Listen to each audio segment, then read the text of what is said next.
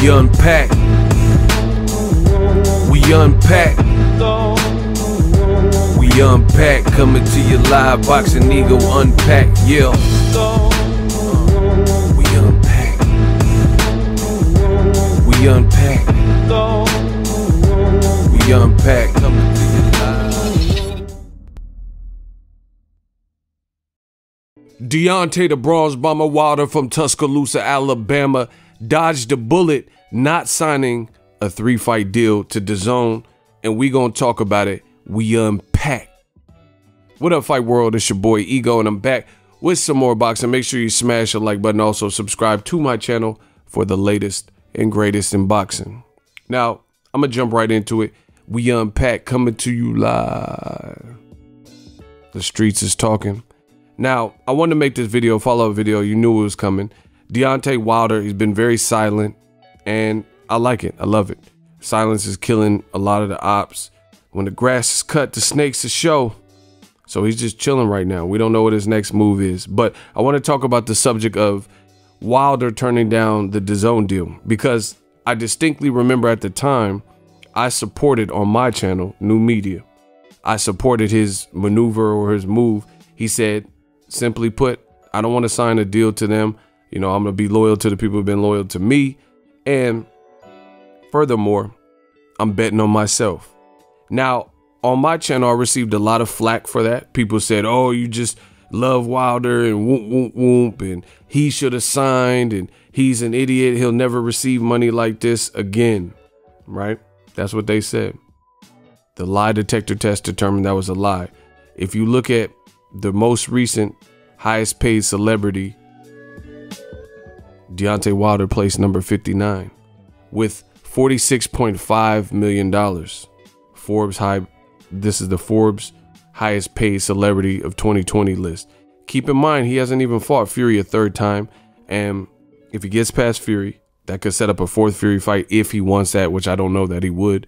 But maybe Joshua, Dillian White Povetkin winner, you know, might be the mandatory. So he has tons of options to continue. And if he knocks out Tyson Fury in the third fight, you know, the sky's the limit. People, every time I do a Wilder video, is getting numbers. People are still concerned. So you see, the DAZN ship looks to be sinking. A lot of what Eddie Hearn said is not looking true. And again, I made videos about this in real time, New Media, and I expressed that Wilder's betting on himself and he has every right to do that. And we'll see what happens. Boom. Look, I remember I was in New York. I went to the Wilder press conference. They said, oh, he turned down the deal, because this was right before the Dominic Brazil fight. So you see me right there 1 year ago. People didn't like what I had to say. But now fast forward to the future, should Wilder have taken that deal? And it's looking more clear than ever that that was a good deal to turn down. Look, 1 year ago, real reason Deontay Wilder turned down DAZN $100 million deal in the new quotes, right? Look, I did a video.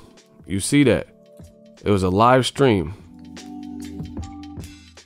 Wilder's smart to turn down DAZN offer.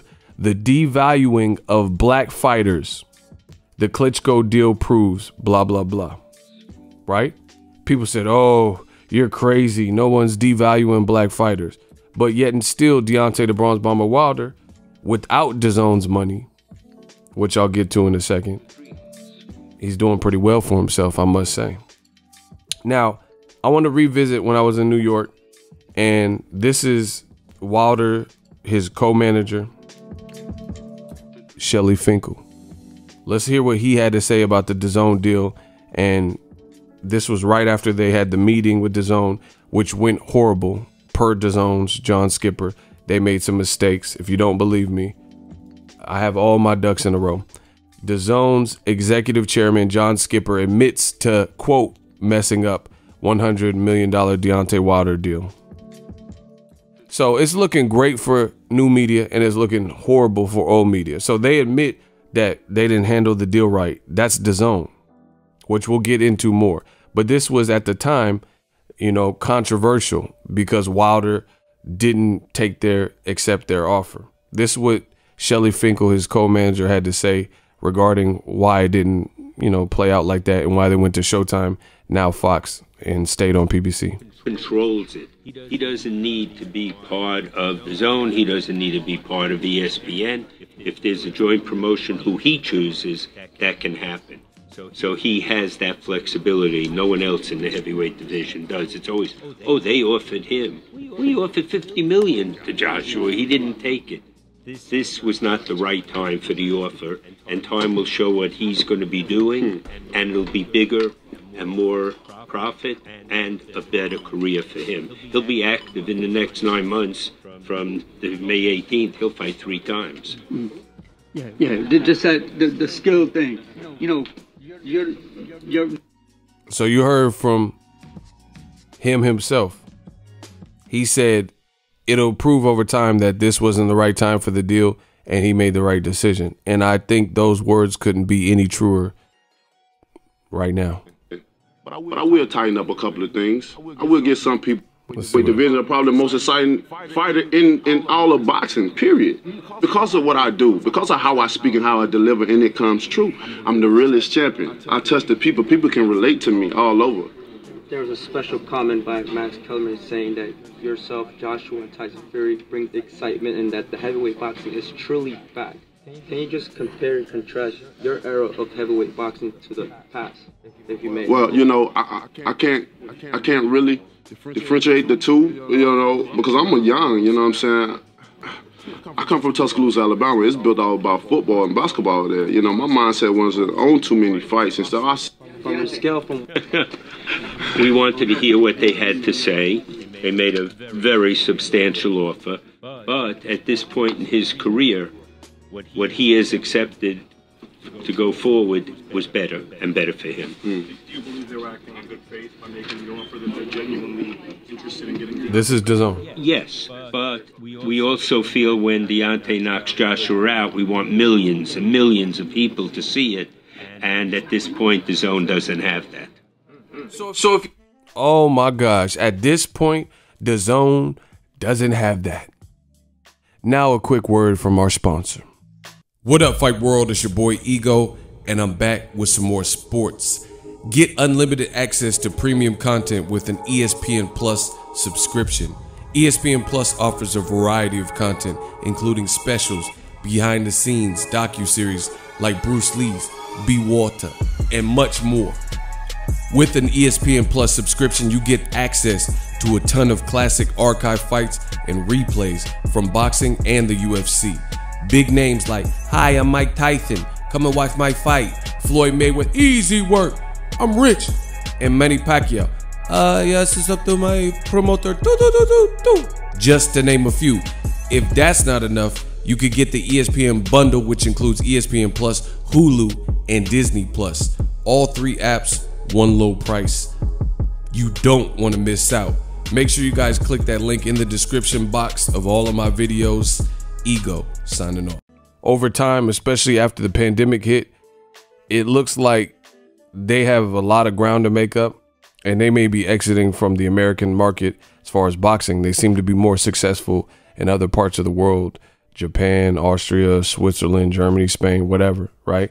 You see Canelo Alvarez, who's currently the biggest star in DAZN. DAZN wants Canelo Alvarez to take a pay cut, delaying the fight announcement. Now they're saying we don't know if Canelo is even going to fight this year. They're trying to make him fight November, December, or something like that. Canelo taking significant pay cut in his next fight, says Golden Boy Prez, right? Several. Canelo's latest fight delayed by DAZN discount request, right? You see these. So there was really no guarantee that Wilder would have seen through this deal. Canelo taking a significant pay cut. DAZN and Canelo Alvarez reportedly at odds over financial situation. So if Canelo's the biggest star and somebody who's done more pay-per-views than Deontay Wilder has done, and you can't even get him squared away, and you want him to do a pay cut, I heard they want Gennady Golovkin, guys, to take a pay cut, then how are you going to pay Deontay Wilder $100 million? How are you going to... Tyson Fury went to ESPN in Top Rank. So how do you facilitate that fight? That was Wilder's last fight, and it's supposed to be his next fight. So how do you facilitate that on DAZN when that's a ESPN fighter? and a BT Sports fighter with the platform. So Shelly Finkel and Ego and Deontay Wilder looked like we had a crystal ball, because we told you that this stuff wasn't making sense. And, you know, people could throw money at you. Again, I did the video. It's all up here a year ago. You see that. People could throw money at you, but that doesn't mean the money's good. That there's a lot of people, you know, you can win an auction on eBay, but you actually have to execute and produce the amount of money that you said that you could produce. DAZN is already on record, again, Exhibit A, admitting that they messed up. Says the retrospect, I was too brash going in there without creating the relationships I needed to create with the people who advised Deontay Wilder. I have now worked to do that. It has to do with going back to education I needed before getting into boxing. When we left that Wilder meeting, I knew we messed up and we weren't going to be successful with Wilder, end quote. So, you know, I had to remind y'all. Y'all must have forgot. Y'all must have forgot. This is also the latest news. Bloomberg, August 19th. Bloomberg. So they have all kinds of business related articles and financials. DAZN eyes $1 billion in new funding push. DAZN Group Ltd, the sports streaming service backed by billionaire Len Blavatnik, has revived talks to raise new funding after spending heavily on its global expansion, people with knowledge of the matter says. So if you look at the latest in financials and trends and the vital statistics, DAZN is trying to get $1 billion now to continue, because they've overpaid guys like Canelo and Triple G, and now it doesn't make sense. And then they got hit heavily by the pandemic. So again, did Wilder make the right choice? I would say yes. I said it at the beginning, but now it's looking more abundantly clear. Keep in mind, before the pandemic, right? Before the pandemic, DAZN had hired Goldman Sachs to raise $500 million. Now they've doubled that, $500 million times 2, and now they're looking for more money. They want $1 billion to revive and expand and keep it going. Look, DAZN hired an advisor to help raise at least 500, and that was Goldman Sachs. 500 million last year, only to shelve the plans when the Rona crisis struck and forced the suspension of sports around the world, which hit them hard because you can't be charging $20 a month, have a dead schedule where nobody can have live events. You don't have a backlog of programming. And this is not Netflix where you have movies, or ESPN where they had a 10-part Michael Jordan The Last Dance docu-series and they just expedited the, you know, getting it out and finished editing it, you know, and doing the production on it. They had nothing. They had no game plan. They weren't ready for the pandemic. Now that 500 million is doubled and they're looking for $1 billion. So again, who was right? Boxingego, Ego Veli, Deontay Wilder betting on himself. You were trying to raise 500 mil last year, right before the pandemic, late last year. Those are the reports that are out. Now you want $1 billion, and $1 billion for something that appears broken. They're trying to give Canelo and Golovkin pay cuts. Ryan Garcia, Luke Campbell still hasn't been announced, but a deal was allegedly agreed upon 2 months ago, right? Jorge Linares tested positive for the Rona, so his fight got canceled, never been rescheduled. Usyk Chisora hasn't been scheduled. You have no fights like Showtime or Fox, the Errol Spence, Errol Spence, Danny Garcia. Top Rank has a good fight with Loma and Teofimo. You're not involved in none of the biggest fights. You had a stale 4 to 6 months during the pandemic where, you know, we couldn't have live events, and now you haven't released the remainder of your schedule. So again, I ask you, who made the right decision? Deontay Wilder, he's on the pay-per-view system, something that DAZN was against. He's on the pay-per-view system, and he's doing well for himself. Plus, he got another Fury pay-per-view. If he knocks out Fury, then he can continue being on pay-per-view, and, you know, the sky's the limit. So it's looking like checkmate. A lot of people disagreed when I said the video. That's why I had to come back and remind y'all. It is what it is. Let me know what you guys think. But Deontay Wilder, betting on himself, this was the best decision that he's made. He's been silent right now, but, you know, I can't wait for him to come back and say what he got to say. But a lot of people look foolish right now, and DAZN's struggling in America. They needed a person like Deontay Wilder to help that, but they can't even pay Canelo. What makes you believe that they would fulfill Deontay Wilder's contract? The last thing I'll say is this. Wilder, this was before the Brazil fight, which happened in May of last year, I believe, right?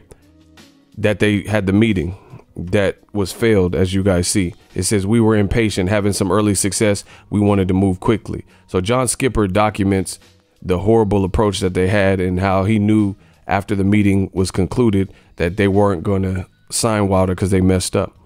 This was right before the Brazil fight. Wilder's mandatory at the time. And 2-3 weeks later, because you remember Wilder had the viral knockout of Brazil in the first round, a guy that Anthony Joshua fought. That put more pressure on Anthony Joshua, who had a fight a couple weeks after that, June 1st, I think. It's supposed to be Gerald Miller, failed a drug test, so they replaced him with Andy Ruiz. Guess what? Joshua loses that fight to Andy Ruiz and forces, just like Dillian White's doing with Povetkin, and forced an immediate rematch. So this alleged 3-fight deal was supposed to be a Brazil type fight for the first fight, 20 million. And it was assumed that he was going to get Joshua in the second and third fight, which would have been 40 million apiece. I told you one of the questions I had is, how are you going to give him 40 million without knowing the outcome? And then he gets 40 million presumably to fight Joshua in the third fight. Why is he still getting the same amount of money? Didn't make sense. Beyond that, Joshua was no longer undefeated because he lost 2 weeks after the Brazil fight to Andy Ruiz by stoppage. So what would Wilder be doing on DAZN at that point? So these situations that you're seeing with Canelo Alvarez, where they don't want to pay him and do pay cut, this could have probably already happened because they don't do pay-per-view. You know, they came out, bye pay-per-view, and Joshua had a score to settle and he had to get his belts back through Andy Ruiz, so he was tied up for the rest of the year. So why did Wilder need to be on DAZN to fight Brazil, which he fought on Showtime? And then how are you facilitate the Tyson Fury fights? You don't need DAZN for that because he just fought Tyson Fury again, and he fought him on Showtime and on Fox and ESPN, and he didn't need that. He didn't need DAZN. So a lot of y'all look foolish, and I told you this moment was coming, but sometimes you just got to wait. You got to wait. Deontay Wilder, who knows if they would have been able to honor his contract. No pay-per-view, and then Joshua was booked up trying to avenge his Ruiz loss. So Wilder wouldn't have, there was no promise and no guarantee, which is what I told you from the beginning, that he would have even got to fight Joshua, because again, Joshua had to just try to revive his stock by even getting his belt back from Ruiz. So Wilder would have fought Brazil, someone he could have fought on Showtime or Fox, and then who else? You know, who else does DAZN have? Dillian White? You know what I mean? Povetkin? He would have been fighting nonsense fights, and allegedly they would have paid him 20 million, 40 million, 40 million. Come on. No pay-per-view. You do the math. Cap. Drop your thoughts in the comment section. We work. So if you enjoyed this video and want more content like this on the channel, you can show your appreciation by going to the PayPal donate button or the YouTube support button, and you can donate any amount that you feel is equivalent to the value of this video. Much more to come. Thank you guys for your support. Boxingego, the future of boxing.